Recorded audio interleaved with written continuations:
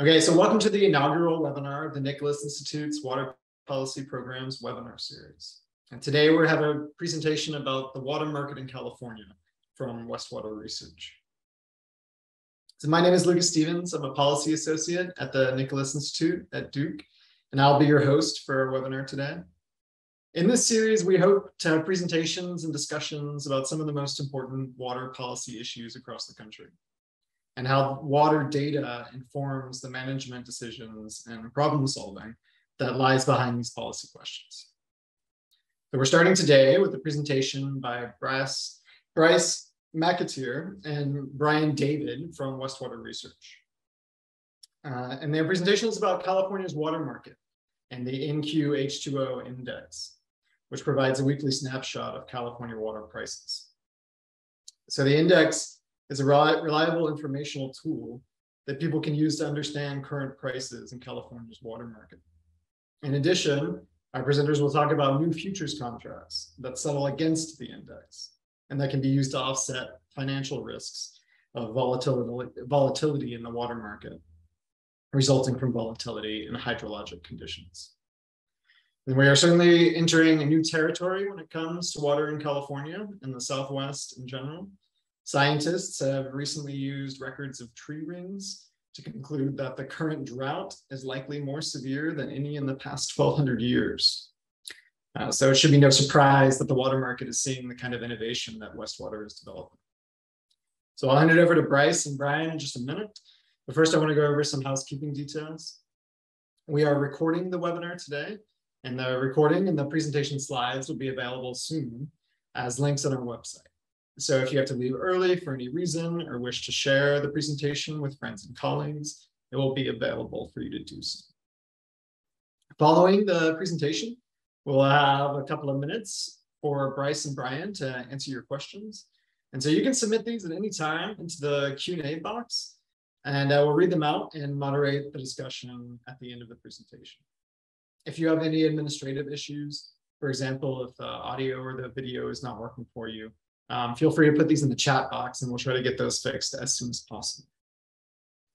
All right, and with that, I'm going to end my slideshow and turn it over to Bryce and Brian. Take it away, guys. Thanks so much, Lucas. And good morning or good afternoon, all depending on what time zone you're tuning in from. My name is Bryce McAteer. I'm with WestWater Research, a senior associate with the firm, and have been here in our California office for just about 3 years now. Joining me today is Brian David from our Colorado office. We are very excited to talk to you today about California's water market, the new NQH2O water price index, as well as the new water futures contracts, which settle against that index. Water is a fascinating topic, and particularly out west here in the Western United States, we're seeing growing competition for scarce resources and the continuing impact of more volatile water supply conditions and the increasing severity of drought. And so California's water market is a robust tool that many water users have participated in the past to help them manage their water supply needs and challenges. And the NQH2O index, as well as the futures, are new tools that water market participants can use to help them navigate the water market and manage price risks. A little bit about myself. As I mentioned, I've been with WestWater Research for the past 3 years now. Prior to that, I also worked in the public sector as well as the nonprofit sector, and I have the pleasure of saying I'm a alum of Duke and also a former employee of the Duke Nicholas Institute. And that's probably enough about me. Brian, allow you to introduce yourself. Sure. Thanks, Bryce. I am also an alumnus of the Duke Nicholas School, graduated in 2020, and joined WestWater in our Colorado office in Fort Collins a little over a year ago. Previously was working for a sustainable investment company focusing on solutions to clean water drinking access for underserved communities. And it's a pleasure to be talking with everyone today. Thanks, Brian. So I'm going to attempt to share my screen here, and we can get started with our presentation. So let's see here. Brian, can you give me a thumbs up? Are you seeing what we need to see? All right. Well, again, thank you all for your time. As mentioned, this presentation here briefly describes California's water spot market, the NQH2O, California Water Price Index, and the new water futures, which settle against that index and provide a new financial risk management tool for participants in the water market. As we go through this presentation, first we'll briefly introduce WestWater Research, our firm, then describe the water market, the index, and the futures, and then conclude with an opportunity for Q&A. So a little bit about WestWater Research and our firm. WestWater Research is an economic consulting firm that specializes in water market research, pricing, trading, resource management, and policy advising. We've been in business now for over 20 years, and we have offices across the Western United States, including here in Sacramento, California, Vancouver, Washington, Boise, Idaho, Fort Collins, Colorado, and Phoenix, Arizona. We support clients, including public agencies, nonprofit groups, as well as private clients across the Western United States primarily, but as well as in some places in the East Coast. Our specialties include water rights and water resource valuations, cost-benefit analyses, economic research, and policy analyses. And we've supported everything from large federally funded water storage projects to innovative nonprofit environmental group programs to support in-stream flows and environmental objectives.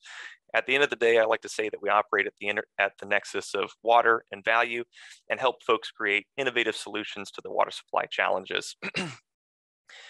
Now, as we start with the presentation, I thought it would be helpful for viewers and attendees to get a little bit of an introduction to California's physical water transfer market.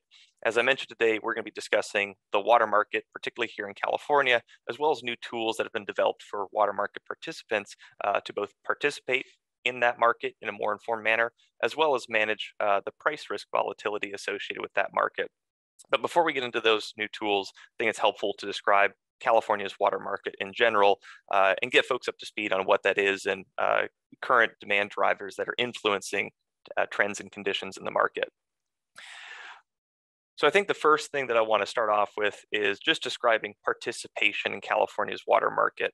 And some of you may be familiar, but the California water market and water transfers are a commonly used tool by municipal entities, nonprofit groups, environmental users, as well as agricultural users to help them manage through their water supply challenges and voluntarily share available water supplies amongst each other in undercompensated conditions.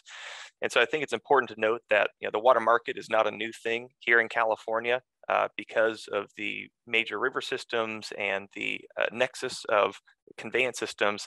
Water users across the state are able to move, transfer, buy, sell, and exchange water supplies. And often we see an influx of that activity during dry years as folks are managing against hardened demands and lower supplies. Over time, as we've observed and tracked California's water market, we've seen that agricultural buyers are beginning to increasingly dominate California's spot market. And there's a couple of reasons for that. One, in the early 2000s, there was a good amount of funding for environmental entities, groups, and in particular federal wildlife refuges to acquire water on the spot market. That funding since about 2010 has declined. And so we've seen less participation by environmental entities. And then for municipal entities, their participation in the spot market has declined, although we do see spikes in activity during dry years, but that's primarily because municipal entities are a bit more well-funded than agricultural entities and oftentimes are diversifying their water supply portfolios, developing new storage, investing in recycling, or essentially investing in higher capital cost water resource infrastructure that allows them to have firm supplies and manage through droughts, whereas the agricultural users are a bit more prone to the ebbs and flows of California's annual hydrology and the volatility of that hydrology. Now, there's a few key market drivers that influence trading activity in California's market. The first I want to touch on is hydrology. California has really volatile hydrology. We have wet years, we have dry years. There's not really a lot of average years in California. And in California, we uniquely have both a large state water project that conveys surface water to water users, as well as a large federal project that conveys surface water to water users. Now, since 2000, both of those major water supply systems have become less reliable, both because of shifts in hydrology, where it's become moderately drier, as well as new environmental regulations and policies, which add different constraints and operating rules that influence the allocations that those projects can make to their individual contractors. So as you can see, from 2000 to today, the water supply reliability has declined. In addition, the volatility for those two major projects or the supplies have become more volatile for those two projects. As a result of that, we're starting to see water users enter the market in all year types to maximize availability, not just in dry years, which historically was when we saw peak activity. Another key driver in California's water market is shifting agriculture. Since 2010, we've seen just under 1 million acres of new permanent crop plantings go into production in the heartland of California's Central Valley, including the Sacramento Valley and the San Joaquin Valley. As a result of that, California has seen an increase in inflexible and long-term irrigation demands. And as a result of that, there's heightened competition and heightened demand, particularly in dry years, for scarce resources, which has been driving up both trading activity and prices. These nut and tree crops continue the trend of hardening statewide water demand, which is also complemented by a hardening of municipal demands. This information here, the chart, is drawn from California's urban water management plans. Every 5 years, the state asks all urban water purveyors of a certain size to submit their plans for water supply management, as well as their projections for growth and demand. And based off of those plans, California is projected to grow by both 3.5 million people by 2040 and increase its overall urban water demand by about 1.4 million acre feet by 2040.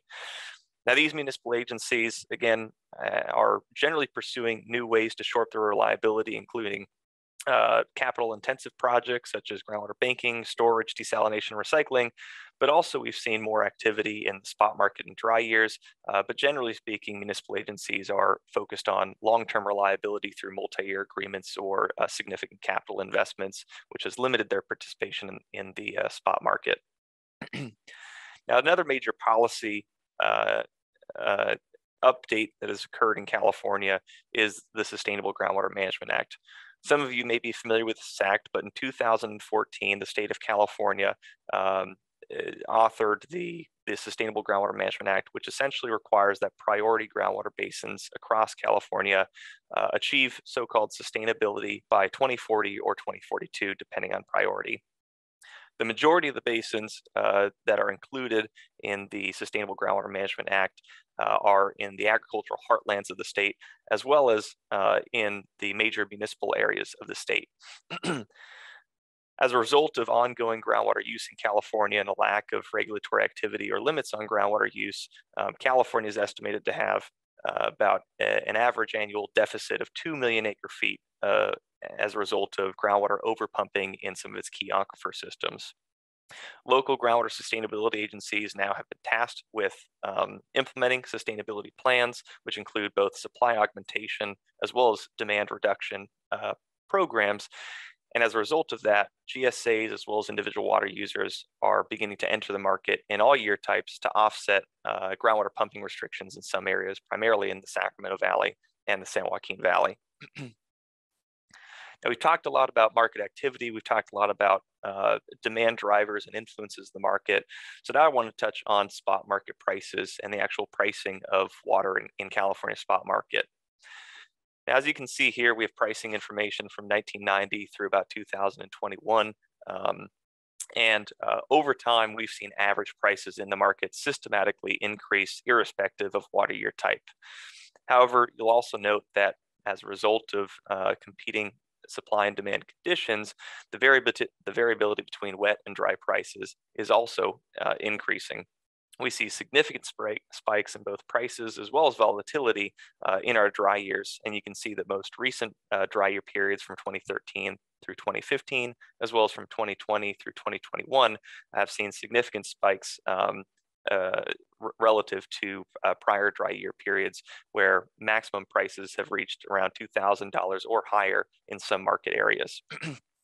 Now, price variability is really challenging for water users to budget for, and also makes it challenging for water users, whether they be municipal agencies or agricultural users, to maintain stable year-to-year cash flows.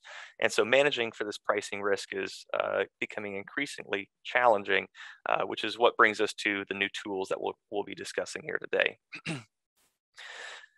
Now, I also wanted to just bring up today's drought. As many of you are aware, and as Lucas mentioned, we're currently in another dry spell here in California, and we're seeing historically low allocations in all of our water systems. The chart on the right is the U.S. Drought Monitor as of mid-July, and shows the changing drought conditions in the state from 2019, which was a relatively wet year, through today in 2022, which is the third dry year and in a historically dry cycle. And so across California, water users are contending with low supply allocations. You can see there that our agricultural users in the CVP system, as well as the Fried system and state water project system, are facing anywhere between 0 to 20% of their allocations. And M&I users that are part of the CVP system are only receiving public health and safety water supply allocations. In other words, minimum allocations to meet minimal public health and safety needs. As a result of us being in the third dry year, one of the things that water users are contending with is limited remaining carryover. In other words, water that was previously stored in the reservoirs has been relatively depleted. And so there's not a lot of carryover that folks can use to manage their supplies and meet their existing demands. And we're also seeing impacts on groundwater levels and groundwater aquifer systems in California.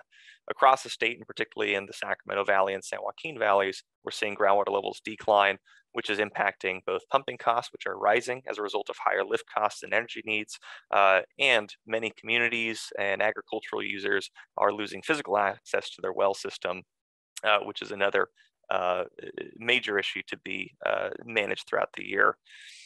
And so as we think about the water market, we're seeing both firmer demands, both from agricultural and municipal users, and new SGMA restrictions, which are driving up water costs and also increasing volatility in the market.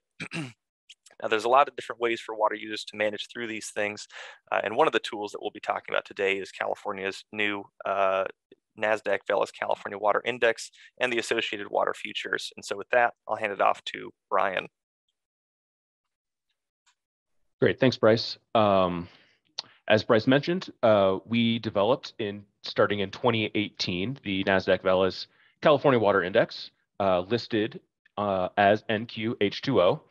So it launched in 2018, but we have pricing data going back to 2013. So providing some historical transparency as well as real-time transparency on the average price of water in California. So the index is the average price based on several different regions or basins that we track. The index is updated every week based on the volume weight of those transactions, and the prices in these different regions are adjusted for some of the regional variation that we see. So those regions include the Sacramento Valley in the north, the San Joaquin Valley in the south of the Central Valley region, as well as 4 groundwater basins in Southern California and the Mojave Desert that are adjudicated and see frequent trading between them or inside of them, as well as regions that receive water from the State Water Project or the Central Valley Project. As Bryce mentioned, those allocations for those two project water supplies have been very low over the last couple of years. So there's been a lot of transfer activity. The index, just over the last few weeks, has been setting record prices. But you see on the graph here, the south of Delta region, so the San Joaquin Valley area, has seen prices already rising to $2,000 an acre foot for some of our recent transfers. And so those prices, along with some of the other regions I mentioned, get transformed based on some of that regional variation. South of Delta water deliveries get price adjusted for transit losses through the Delta. So some water is lost into that system. So there's less volume delivered, which raises the price of that corresponding water. Overall, though, those regional markets all track in the same direction and magnitude as the overall price index. What separates this index from others is that it is the true price of water, just as a raw asset. There are other water indexes that you can see on NASDAQ or the New York Stock Exchange, but those typically are a basket of investor-owned or publicly owned water utilities or related companies, but not, and that index value is tracking the equity value of those companies, not the underlying asset of water itself.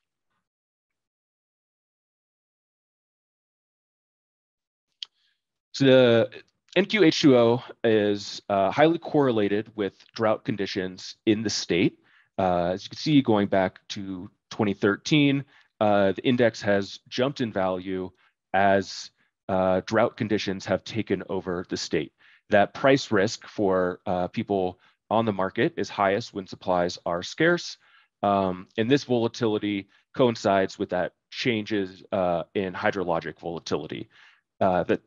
However, that sensitivity to these prices in dry or critically dry years, as we're experiencing now, has really increased.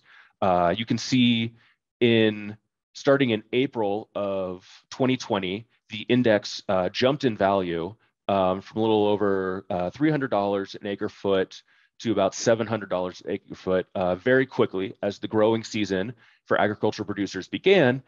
And that was really before drought conditions took hold in the state. There was low levels of drought, but the drought area quickly caught up with the index.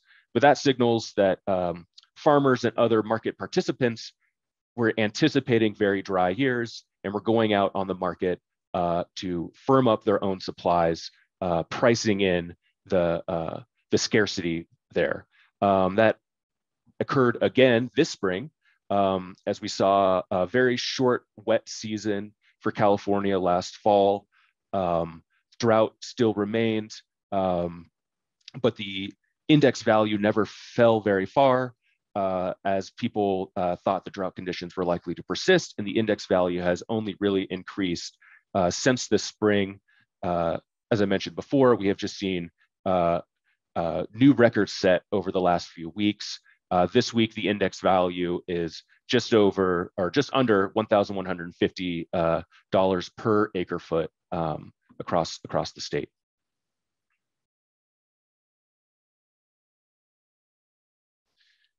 So the focus of this presentation is on the outlook of California's water market, which we've covered with increasing drought and hydrologic variability, firmer demand for agricultural and municipal water supplies. But we've also wanted to focus on the innovations here. So NQH2O is a great tool for providing price transparency across the state, but it's not a stock that you can trade in. It doesn't it doesn't actually provide water to people. So we wanted to develop other tools based on the price index that allows people to hedge some of their risk and reduce their risk exposure to the changing prices that we see in the index. So we developed futures contracts in conjunction with NASDAQ, and they are listed on the Chicago Mercantile Exchange with many other commodities.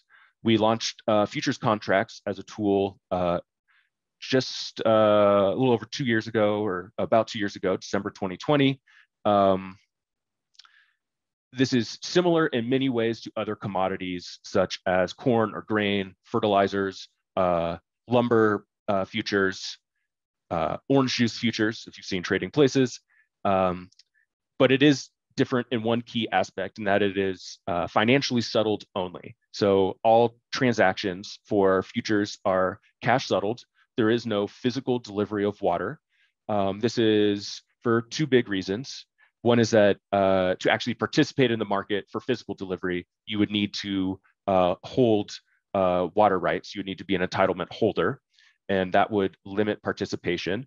Also is the difficulty in actual physical transfer, physical delivery of that water. While there are canals and infrastructure across the state, it is still very difficult to deliver that water, unlike putting corn or grain on a rail car and moving it somewhere else. So a contract, each unit is for 10 acre feet. It's measured in a dollar per acre foot, just the same as NQH2O. There are contracts available for the current month, the next 2 months, and then each quarter for eight of the next quarters.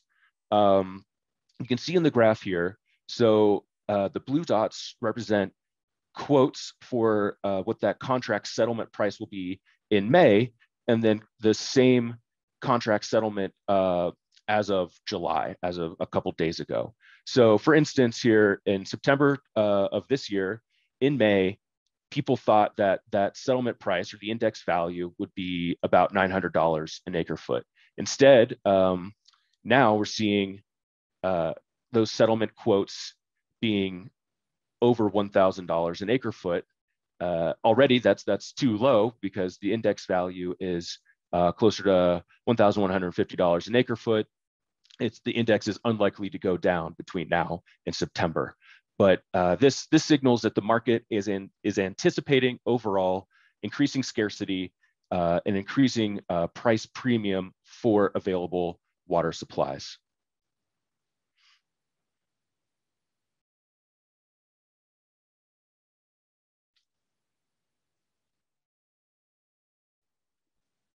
So who can or who should be using this tool? We've mentioned that agricultural buyers are increasingly dominant part of the water market. They are certainly the key players for water futures, as they do face the most year-to-year price risk for their supplies as they have to go out on the spot market. So we have developed different use cases for different farming entities or farming types. This particular example is for an almond farmer in the San Joaquin Valley. As Bryce mentioned earlier,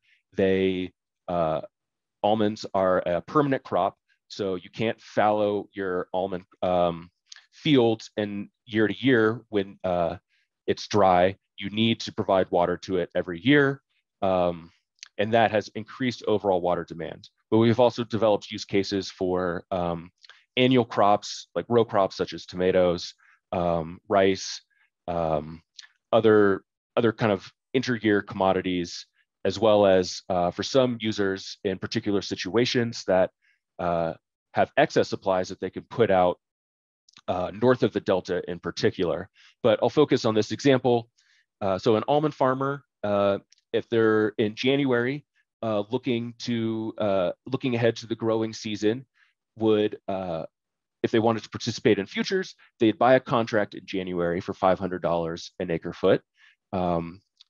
And they would settle that contract in June for what is the index value. And the index value in June happened to be $858 an acre foot.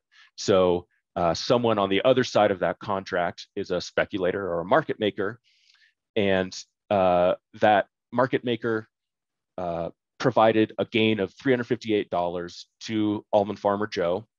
That $858 is also what the spot market price is for actual physical water, but the gain in the futures allowed them to go out in the market and actually purchase that physical water.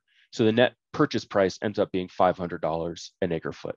So while they do have to buy the physical water separately for that $850 price, they did gain extra cash available to go out and purchase that.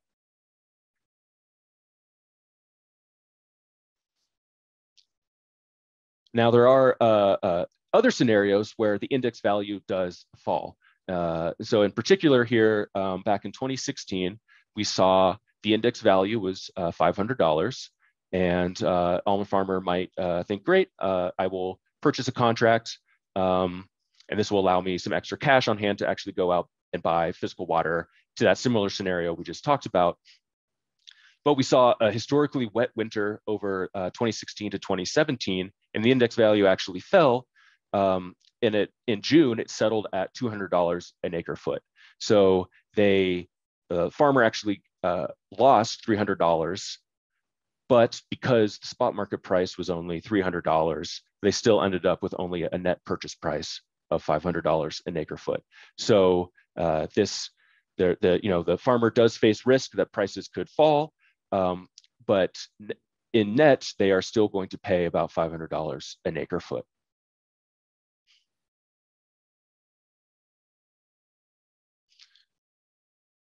So that's kind of a one-time transaction that we just demonstrated here.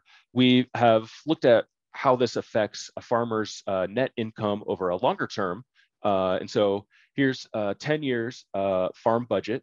And this is how water supplies during 10 years of changing hydrologic conditions would affect a farmer's net income. You see the gray bars there are dry or critically dry years. So we created this model based on historical hydrologic scenarios and then forecasted that for 10 years and how the dry years would affect that price of water for a farmer on the open market. Again, they need to buy water every year to keep their trees, crops healthy and put a product out on the market.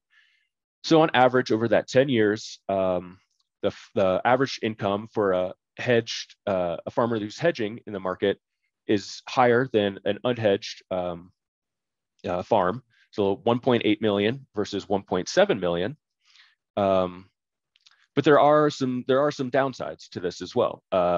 We see that the median net income is a little bit lower for a hedger, and the max income is lower, but the minimum income is also much lower. It's half of that of a farmer who did not hedge in the futures market over that time period.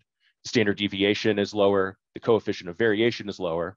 That measures the ratio of the standard deviation to the average value. And so a lower ratio means that there is less spread of outcomes. There is fewer wider ranging outcomes. This reduces that price risk. This is ultimately showing that a farmer who's hedging their water supply on a year-by-year basis is minimizing their losses and providing, on average, a higher income for themselves.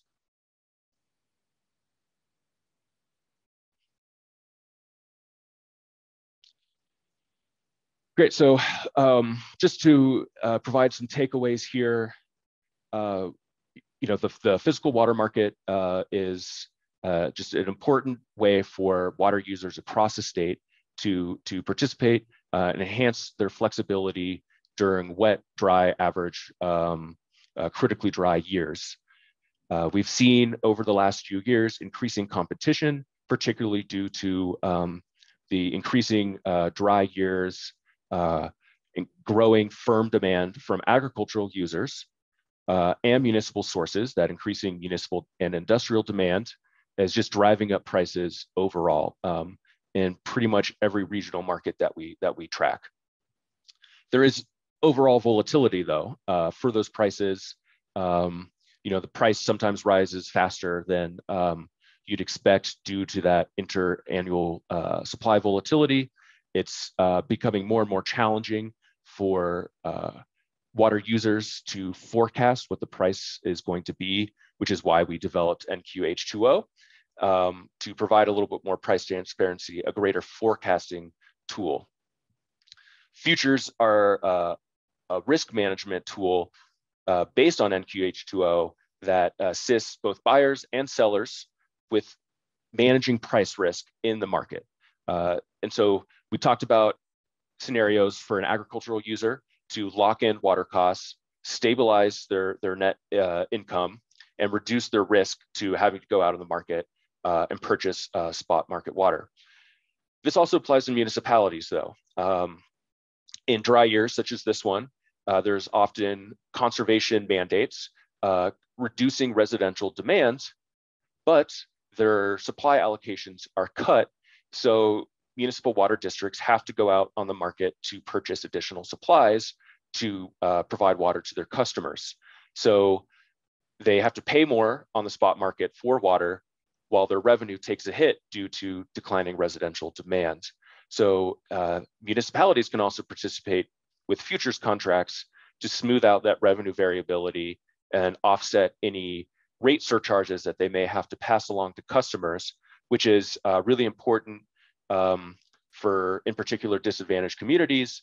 But all customers, I think, are pretty happy not have to pay those rate surcharges when the spot market price increases.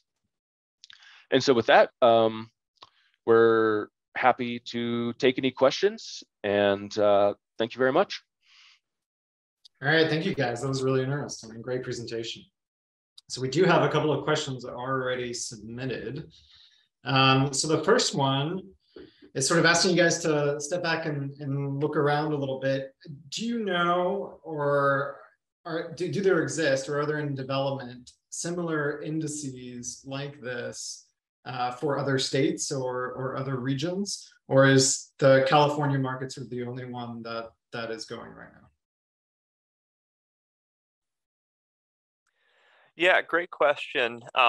So here in the United States, there's no other publicly listed index through NASDAQ or any other index provider tracking any other market in the Western US. I think there's been some thought about potentially finding other markets, market regions where an index could be created, but right now California is the only active spot market that's being tracked. And one of the reasons why is that California's water spot market is relatively volatile, and it's seen the largest volume and largest dollars in terms of transacted supplies. And so it's a great place for good information. And the state is also very interconnected, where you have multiple water users participating in the market all the way up from Red Bluff in the north of the state down through San Diego. And because of the interconnections, the conveyance systems, it really makes for a dynamic market with a lot of trading activity, which produces pricing signals that change on a weekly basis. Outside of the country, Australia has a very active water market where water rights can be purchased and sold, and there are some folks who track that and provide kind of index-like information as well. But in terms of a publicly listed index in the United States, the NQH2O California Water Price Index is the first and only one of its kind. All right, great. And then we have some questions about the physical water market. So what are the limits imposed by water rights on the spot market? And what are some of the issues with considerations of beneficial use? So some of the legal issues involved in trading water on the spot market. Yeah, so here in California, to trade water really depends on a number of different compliance considerations. There are, I'll call them intra-water district markets, where within an individual irrigation district, you may have many growers, each of whom gets an allocation for the year, and the district has trading or transferring policies, which allows those growers to transfer amongst themselves. You also have larger inter-district markets where one irrigation district or municipal water agency in one area has, we'll call it surplus water, and they are willing to transfer that to a buyer. And to do so, they have to get different approvals, enter into different agreements. They may have to comply with the California Environmental Quality Act. And so depending on what system you're in, what type of water right you hold, the approval processes can vary widely, and that increases transaction costs and can also create some lag time in terms of the ability to consummate and effectuate a transfer. So it really depends on the water right that you hold, who the buyer or seller is going to be in the transaction, and so it really depends on region of water right. And then we have a couple of questions about the futures market, activity on the futures market. So what volume of trading has the futures market seen already this year? And has there been sufficient interest from growers and hedgers to make a liquid market? Yeah, so I don't have a complete answer on how much water's or how many contracts have been traded in the futures market this year.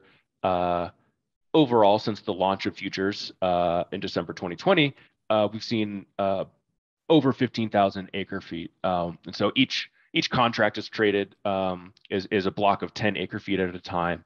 I think in the last month, we have seen typically 5 to 10 contracts at a time traded, and I think about 10 transactions. And so the market is fairly small right now for futures. That is one thing that we are working on, is to increase participation, particularly among hedgers who are farmers or people who are otherwise directly affected by the physical market that we see. It is relatively small right now. We'd love to see more liquidity in the market and more participants. That would sort of increase the prices, or not increase prices, but increase some of the price transparency and some of the forecasting for futures and NQH2O as well. Okay, and then there are some questions about sort of the differences in size between players in this market. So as in any other market where trading is through exchanges, there's a risk of a few big players dominating the market to the detriment of the little guys. How do you ensure confidence in the market that risks such as market power exertion can be mitigated? And as a follow-up to that, is there a risk that deep-pocketed municipalities will price out other participants and either skew pricing or even collapse spot and bilateral markets? Thanks. So I think in the physical water market,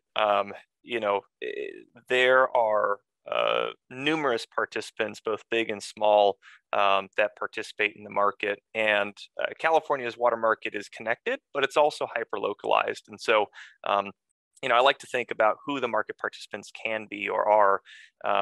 There are over 250 Central Valley Project contractors. There's 29 separate state water project contractors who have individual subcontractors that work with them and can participate in the market.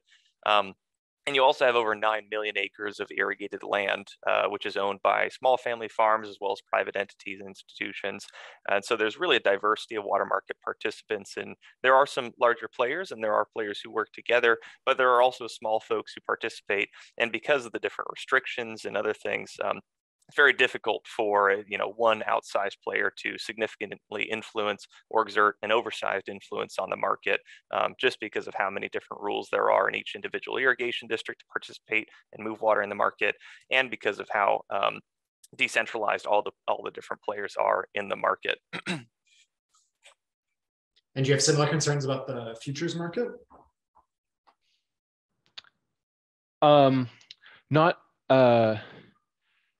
Not as much. Again, it's the contracts and futures contracts are financially settled only, and so it would be difficult. No one is actually transferring physical water based on the futures, so it is harder for someone to come in and buy a large volume of contracts and have that affect physical water supplies. And so while we use the term speculators for some people who participate in the futures market, that is people who do not have direct physical water. That does not mean that they are actually speculating and hoarding that physical water, affecting that spot market price that we see in NQH2O. We very specifically designed the futures to be financially settled so that it would not drive up that spot market price. Right. And then a quick clarifying question. So does Colorado River water factor into the index, or is it only water within the state of California? So the NQH2O index is a California water price index, and it consists only of transactions within the state of California selected from major project systems as well as select groundwater basins. So it doesn't reflect the water market in Colorado or the water market all along the Colorado River system among all those states. It's a California only index. And do you think that if users were allowed to market across state lines, this is kind of a speculative question, would the market grow? Not necessarily. Water markets are fully constrained by physical conveyance. And so, you have to be a part of a river system, or you have to be connected by conveyance in order to, buy and sell a water right and move that from one place of beneficial use to another. So there's, relatively few water systems where you would expand the scope of the market. But there are a few. You could think of, for example, the Colorado River is probably the best example. 7 major states and water users in each of those individual states rely upon that river system. And right now, interstate trading isn't necessarily permitted, although there have been some unique programs that have been developed in recent years to try and create conserved water. But water markets again are really limited based off of their physical hydrology and the river systems that the water users are pertinent to. And then another question about the futures market. What class of customer is currently participating in the futures market? Yeah, so we're seeing mostly agricultural producers and irrigation districts in the Central Valley. Those most affected by the spot market price are the main hedgers on that side that actually would go out and buy physical water. We do have to provide liquidity in the market. There are market makers.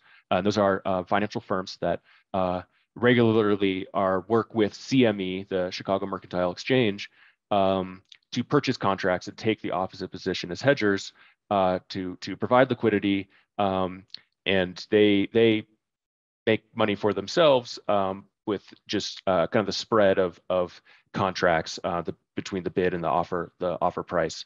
But in terms of the hedgers, it's mostly agricultural producers right now. In the Central Valley, there are some kind of institutional investors that own and operate farmland that are also participating because they do need to hedge their own water supply risk. And so if you wanted to enter the futures market and participate, how would you go about doing that? You would contact a brokerage firm. They would set you up with an account, and you would have to fund a minimum in that account for any. There's an initial margin, and then there's minimum margin to provide in that account. So there is, you can't just open an account and play around. You need to actually, have a minimum amount funded. It's not open for retail investors, individual investors.